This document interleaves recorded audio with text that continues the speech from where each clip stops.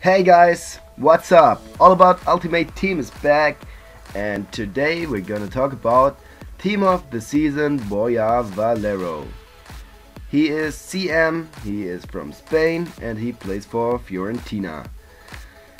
You'll find his in-game stats in the description, and here you can see our squad which we used while playing with him. Okay, the first thing to notice about him is his low pace. Only 67, yeah, that's not really much. And yeah, it's just a little debilitating for him. Because yeah, we noticed right away that he is losing many running duels to most of the other fast strikers. But his 86 dribbling compensates his slowness a little. Yeah, you're just able to control the ball very tightly, and you can turn around or spin easily to get yourself some space to pass, or just maintain the possession of the ball. His shooting is very nice, but because of his only medium offensive work rate, he isn't always in the position to shoot. But if you do get in position, his shots are awesome. His 89 passing is the highest number on the card, and yeah, we can absolutely confirm that. His playmaking is really good. We had many assists with him. His passing, yeah, it's perfect. Long passes, short passes, deep passes, it doesn't matter. He always did a really good job. But we think you're better off if you use him as CDM. On his card it only says 72 defending, and his defensive work rate is only medium. But it felt like his defensive positional play is clearly better than that. You'll see in the footage many interceptions, and yeah, just how he wins many defensive tackles.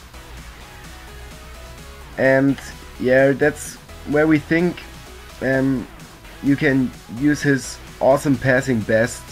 Just get the ball with him and initialize nice plays or nice counterattacks. He did a really good job doing that. Although he is, all in all, a very nice player, his heading skills suck so bad.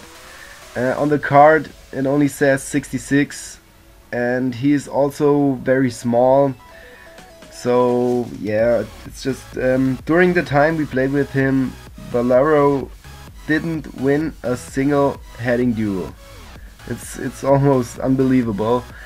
Offensively or defensively, not a single heading duel won. It was just annoying. But yeah, of course the question is, does a CM need to have good heading skills? Yeah, Valero has many other advantages. So to sum it up real quick for you, here are our pros and cons just as usual. So the first pro is, of course, it's a blue card.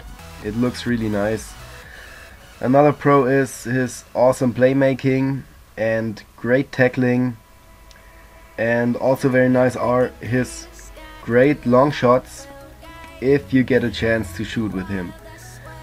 And yeah, we think the best thing about him is that he's from Spain and plays in the Serie A, and you can put him in one team with Chiellini and Sergio Ramos, for example. Yeah, and the last pro is, as mentioned in the beginning, his really nice and tight ball control and his fast dribbling. The cons are his heading skills suck ass. He is pretty unremarkable because of his medium working rates.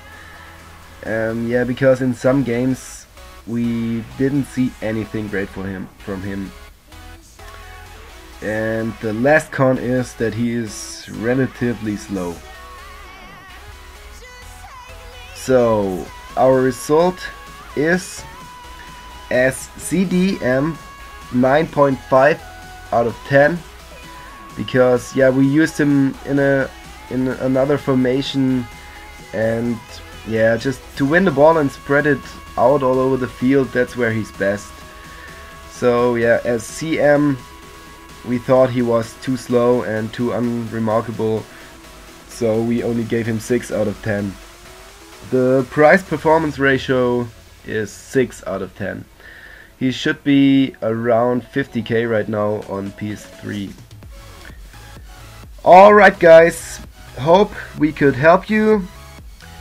Make sure to like, comment and subscribe. I wish you all a great weekend.